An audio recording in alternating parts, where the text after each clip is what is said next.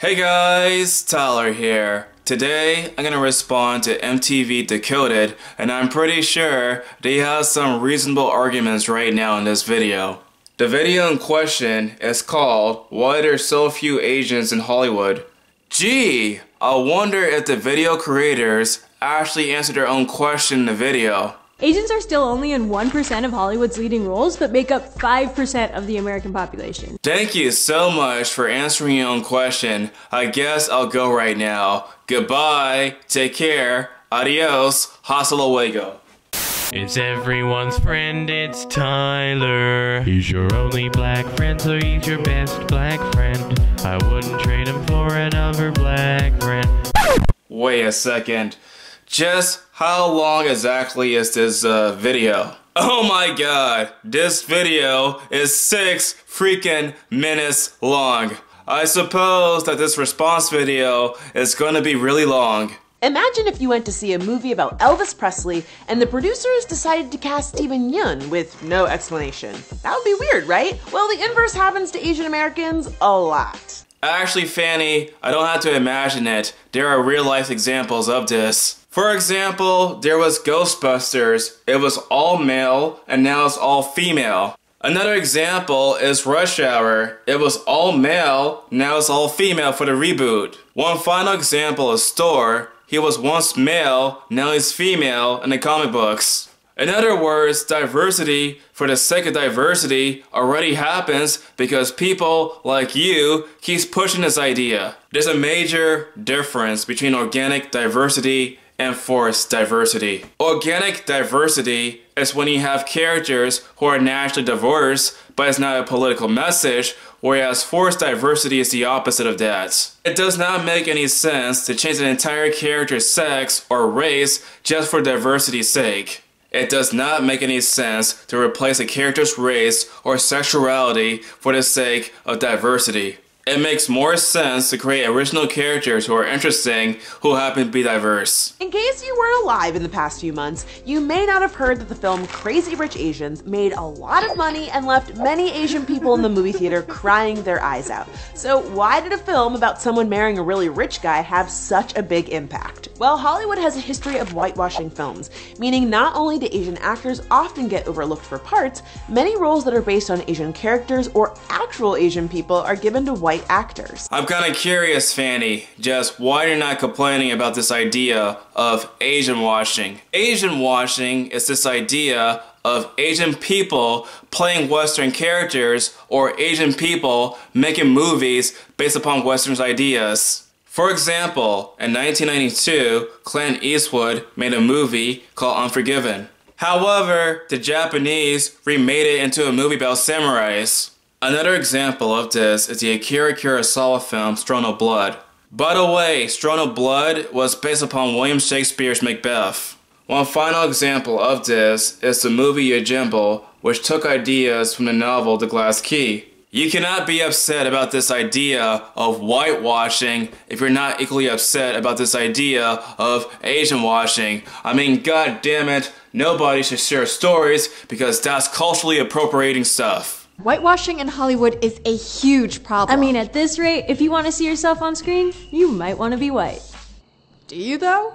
You must be a really sad person to prioritize race for everything. Like seriously, I'm a freaking black person. I don't really care about visual representation. And the main reason why I don't care about it is because I care about character and story and plot and music and other aspects of movies way more than some idea of race. Because ultimately in the end, race does not matter to me. What matters to me are those things that make movies really good. Okay, let's take a look at Asian erasure in Hollywood. Asian erasure is the process in which Hollywood takes roles written for Asian characters and gives them to white actors instead of Asian actors. So basically, our dudes are getting wiped out before they even hit the screen. It's kind of like the same concept of the Japanese people adapting Western stories for a Japanese audience. Funny how that works out. You think this is the same country that had Japanese internment camps or upheld the Muslim ban? It is. It's tough times for the Asians out here. But Trump's travel ban is not a Muslim ban, not in the slightest. The countries include Venezuela, Somalia, Yemen, Iran, and North Korea. Tell me this, if it was really a true Muslim ban, why would Muslims from other countries that are not part of that ban list are able to travel to America? But if you're unfamiliar with whitewashing in Hollywood, here's a few examples. You get what I mean. Some of the movies that are listed are just so ridiculous, I just don't know where to start. For example, it's just so bizarre to list Blade Runner 2049 as an example of whitewashing. The main reason why I say that is because basically the characters in the movie are mainly white and the whole entire future setting takes place in Los Angeles. Not to mention, the idea of Blade Runner is not Asian at all, but rather American. The idea of Blade Runner comes directly from Do Androids Dream of Electronic Sheep. They also listed Ghost in the Shell as an example of whitewashing. Like, seriously dude, are you serious? The main reason why Ghost in the Shell is not an example of whitewashing is because the freaking character is a freaking robot. Not to mention, this idea of dystopian futures do not have to be in Asia, they could be anywhere, and not just Asia. They also listed freaking Power Rangers as an example of whitewashing. Toei Studios gave Saban permission to create Power Rangers based upon Super Sentai shows. Power Rangers and Super Sentai are completely different things, they're completely different animals. What is so ironic about this is that Power Rangers have diverse Rangers every single season. So again, why are you complaining about this? A recent study found that the number of directors of Asian descent in the 100 highest grossing films of each year saw virtually no change over the last decade, and only 34 of the 1,000 films surveyed had an Asian director. Meanwhile, in Asian countries, the filmmakers there are like 99% Asian. You said it yourself. Asians make up 5% of the population. That's a pretty small minority. When it comes down to it, Asian people have self-determination. There are some Asian people who want to be filmmakers, there are some Asian people who don't want to be filmmakers, and obviously, Asians have a choice of whether or not they want to be filmmakers or not. Just because there are not a lot of Asian filmmakers in America does not mean that's evidence of racism. Not to mention, one of the most famous directors in this country is actually Asian.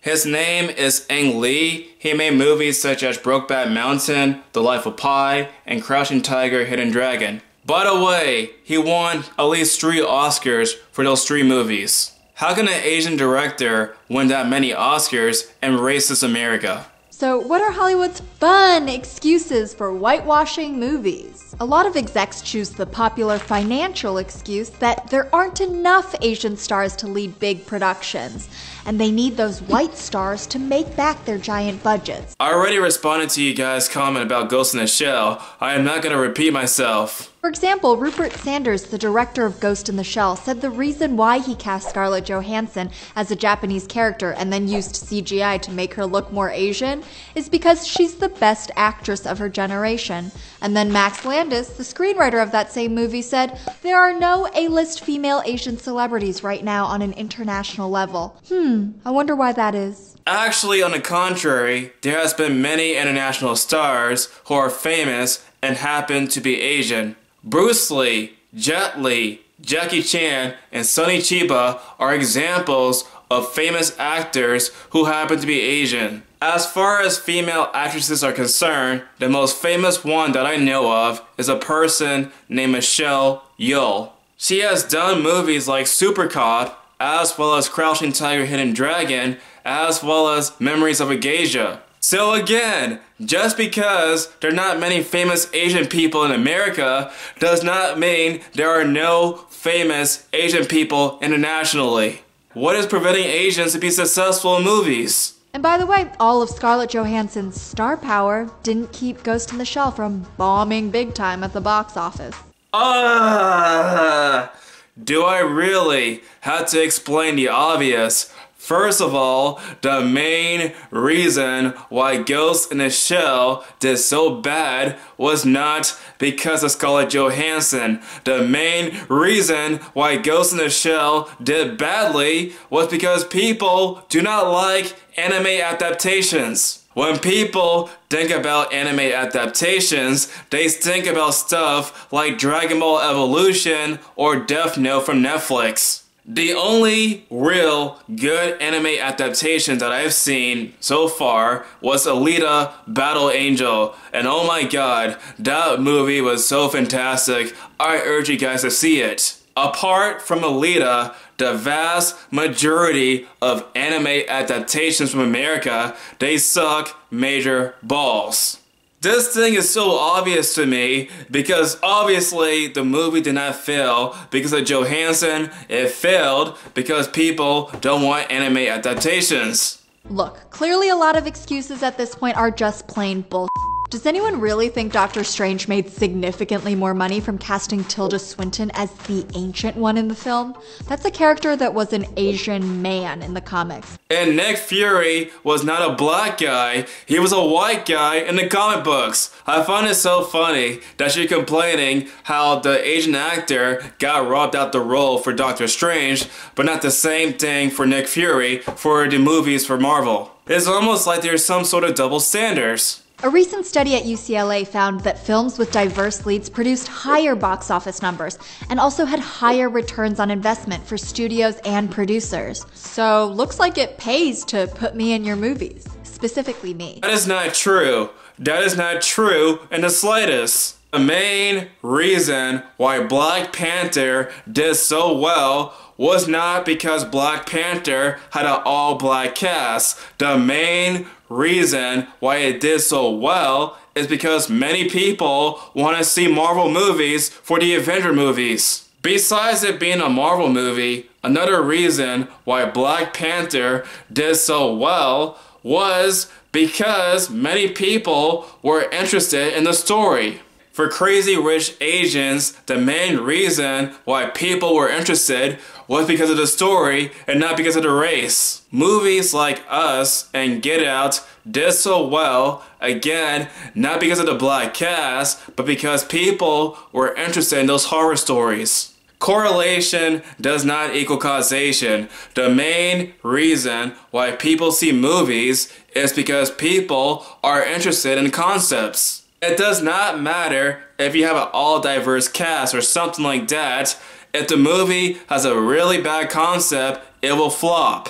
For example, although Marvel comic books are pushing diversity, the comic books are not doing so well. Unless there's a good concept underneath that diversity, nobody will want to see it. And if you're not Asian, maybe you're sitting here like, why does this matter? Exactly. It doesn't matter. This is exactly a first world problem. If you ask that question because you're racist and you're just here to troll us, I can't wait for your comments later, buddy. Thanks for stopping by. Yeah, let's paint all the critics of your videos as racist because obviously the people against your videos must hate minorities, right? It is not because they actually have positions against your arguments. Oh no, it's because they think that their race is superior to yours. I don't really care about this race crap. As a matter of fact, I'm completely colorblind by the concept of race. Oh, wait a second. You guys made a video against colorblindness. Motherfucker.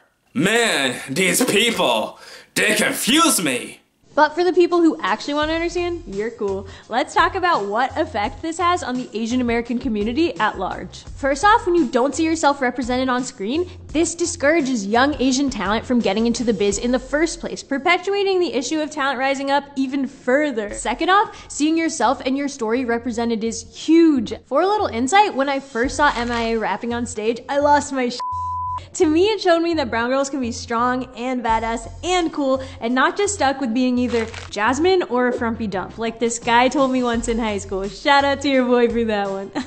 You have to be a really weak person to say that. Like seriously, I've seen movies and TV shows growing up with no black characters. I've seen white characters, I've seen Asian characters, I've seen Hispanics, and guess what? I'm doing pretty well myself on my YouTube channel with 17,000 subscribers. Oh my god! I cannot make it in life because I've seen no Asian people on screen. That's just stupid. Like, Who the hell really thinks this? Like, seriously, I never thought this while growing up. Like, oh my god, there's no black people. That means I can't do anything I want to do. Like, how weak do you have to be to do this kind of stuff? Like, to think this kind of stuff? I wouldn't say the trends are changing, but we've definitely seen a few improvements in the last few years. Like The Big Sick, which centered on an Asian American story, and Star Wars, a huge blockbuster that featured major Asian American characters. You chose Star Wars The Last Jedi as an example of good Asian representation.